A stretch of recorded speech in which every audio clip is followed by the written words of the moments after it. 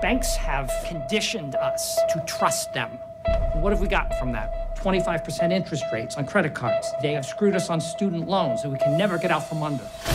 When the banks committed the greatest fraud in U.S. history, no one is paying attention. It's unbelievable. 4 outsiders risked it all to take them down. We're going to make the big banks hurt. How can the banks let this happen? It's fueled by stupidity. But that's not stupidity, that's fraud. Tell me the difference between stupid and illegal, and I'll have my wife's brother arrested. Banks got greedy, and we can profit off of their stupidity. Do you have any idea what you're up against? We have to act now.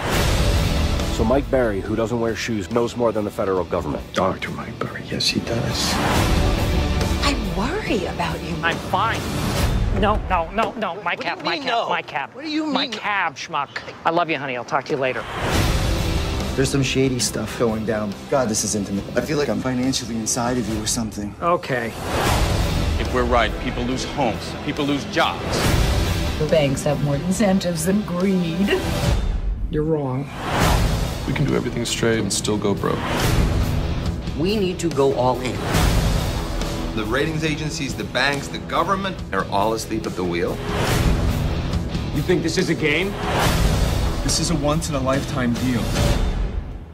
I'm thinking. Sometimes there's nothing you can do. It's scary. The banks have fraud the American people. Now we can kick them in the teeth. Okay, here we go.